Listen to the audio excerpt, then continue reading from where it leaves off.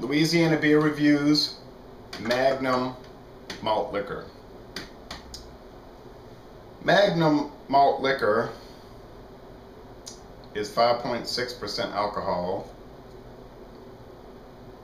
Here's a can. This is the modern can design. It was introduced in 1981 by the Miller Brewing Company. In 1993, it won the silver medal in the malt liquor category at the Great American Beer Festival, and I believe that's the only award it's ever won. This is strange because on this can, which is from probably 2003 or 4, it says 6% alcohol. Now, this can might be older than that. Here is an older 1990s can, and before this they had more of a gold-oriented can. It says, Magnum is remarkably smooth and rewarding with all the rich, full character you expect from a premium malt liquor. And you know how you expect rich character from a premium malt liquor. I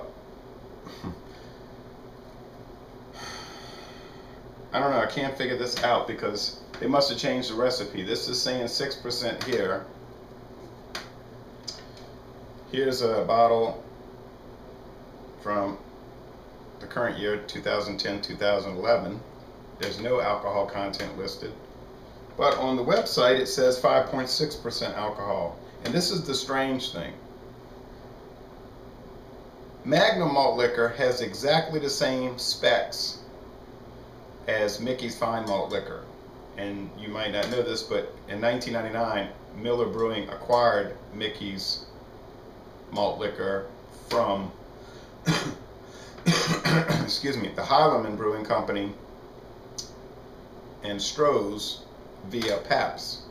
That was one of the brands Pabst had to turn over to Miller when they made their big deal. And I mean, they have identical specs. 5.6% alcohol, the same calorie count, same carbohydrates, same protein, everything across the board. Which is making me think they must use the same recipe and just package them in 2 separate containers. They claim they don't do that. When I was on the brewery tour, the Miller representatives told me, no, we don't do that. Each beer has a separate recipe. But could 2 separate recipes have identical brewing specs? I don't think so, but I can't prove it. It's strange also because Mickey's gets about a C average on Beer Advocate, whereas Magnum gets a D. And the bros give it an F. Magnum also gets poor ratings on Rate Beer, and it gets a fine rating on The Beer and Me. In the past, I've liked it. Haven't loved it, but I've liked it all right. I'm going to try to keep an open mind today when I do this review. Here's something I got from Miller Brewing in 1996. They used to send out these paper literature packages, and I don't think they send this out anymore. They just tell people look it up on the internet. But here it is. It says malt liquor, and this thing goes through and describes all the beers they made, and they send out fact sheets on each beer. And there it is, describing malt liquor. It says most larger American breweries include a malt liquor in their menu of products. Malt liquors are beers with a distinctive taste profile and slightly higher alcohol content. Malt liquor shipments represent a relatively small segment of the beer industry. Magnum malt liquor. Miller's malt liquor brand is Magnum, which was introduced in 1981. The brand won a silver medal in the American malt liquor category at the 1993 Great American Beer Festival. Now that's about, in my opinion, that's about the least hyped description of a beer I've ever seen from a beer company. I mean, it is giving it to you straight across, just straight facts. Here's the Magnum fact sheet. Still very simple. It talks about the advertising supported by point of sale materials, which it always has been, only supported by point of sale. Things you see in the liquor stores and the beer stores, signs and posters and all that. They've never advertised it on television, radio, magazines. But it has a pretty loyal following, and it's a steady seller. I see it in a lot of places. You see it in all different kind of packaging, 12-ounce cans, 16-ounce cans, 24-ounce cans, in different bottle sizes. Typically 40-ounce, also 32-ounce and 22-ounce. Well, go ahead and get started with this. Cracked open pretty easily. Not too much, of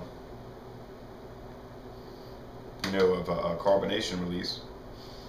A little bit of skunkiness, which you do get from a clear bottle. I recommend if you drink any beer, you don't drink it out of the clear bottle or the green bottle. Drink it out of a brown bottle or the can, and you avoid that skunky problem, which is caused by light penetrating the glass and spoiling the beer. Okay, pour it into this fairly cold mug. Had it in the freezer, but it's not so cold anymore. It's best to drink malt liquor ice cold, actually. All right.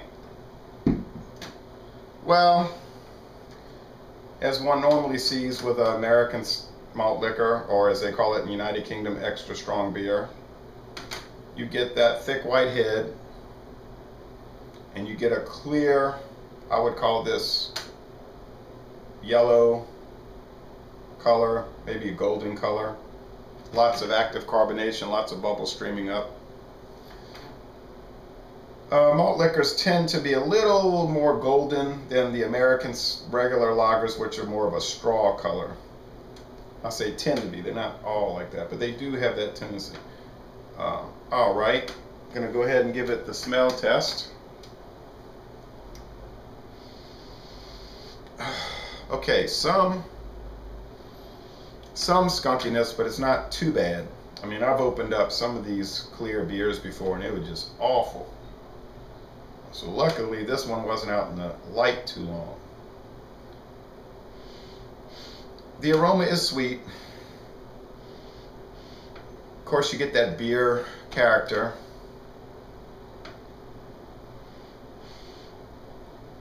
I mean, frankly, it's not that different than what you would find as far as the smell of any regular American style lager, really. I don't think it's that different. I think if you did a blind smell test with this and a lot of other beers like Budweiser, Coors, Miller, Pabst, Schlitz, you wouldn't be able to really tell the difference. All right, now the most important thing, the taste test.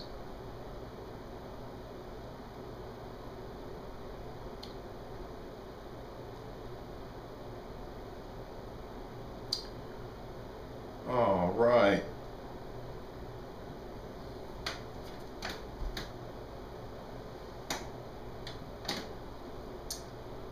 Well,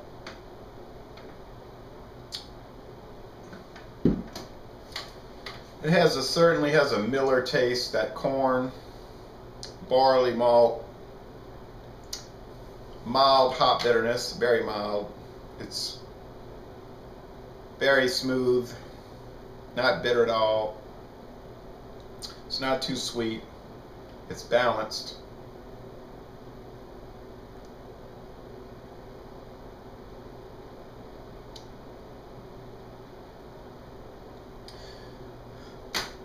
Excuse me. The mouthfeel is light to medium.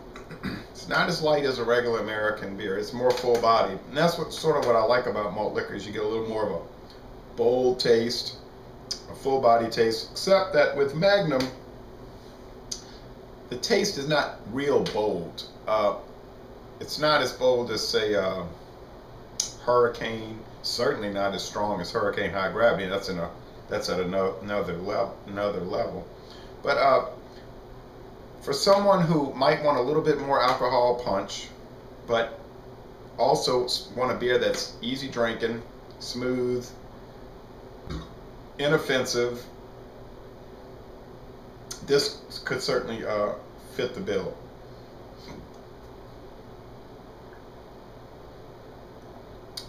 It finishes crisp, fairly, pretty refreshing. It's dry, which is another characteristic of American style lagers, very dry. It's really not that different from, say, Ice House, although really it's almost a little milder than Ice House, or Miller High Life. Doesn't really have that strong of a cooked vegetable smell that you get from the Miller High Life and the Miller Genuine Draft. But overall, this is a very easy drinking beer. It seems like every time I drink Magnum, I like it a little bit more. Would I bring a 6-pack of this 12-ounce long necks to a party? I might. A dinner party, I might, but then I would never find a 6-pack of 12-ounce long necks of Magnum. You might find a 6-pack of cans, 12-ounce cans. I've seen that before, but that would be something that you would probably bring to a get-together with some buddies watching a ball game, or maybe a picnic. I don't know how people would look at this at a dinner party, but I mean, if you were going to eat Mexican food, this would certainly cut the spice. Same thing with spicy boiled seafood.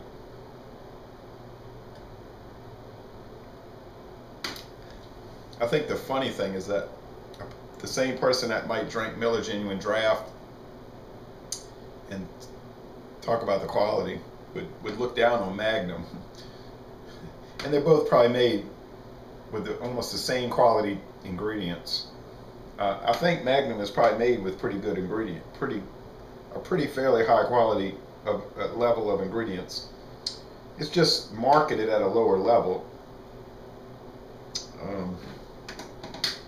Guess you would say it's marketed at the economy level. You can usually find a 40-ounce of these.